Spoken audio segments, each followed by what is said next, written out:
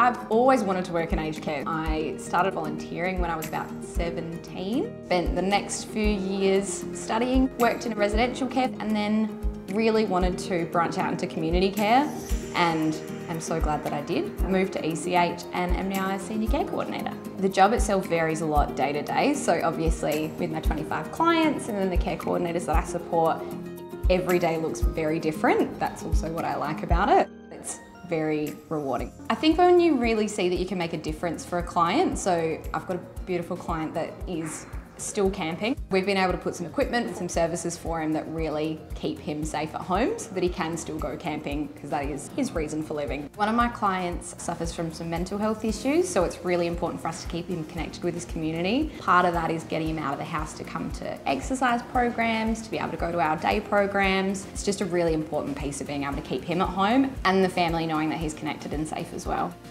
I just really love working with older people. I think it's incredibly rewarding to be able to help keep them at home. I think we also play a really important role with the families, which is really rewarding. To be able to work so closely with them and the clients is a pretty special job.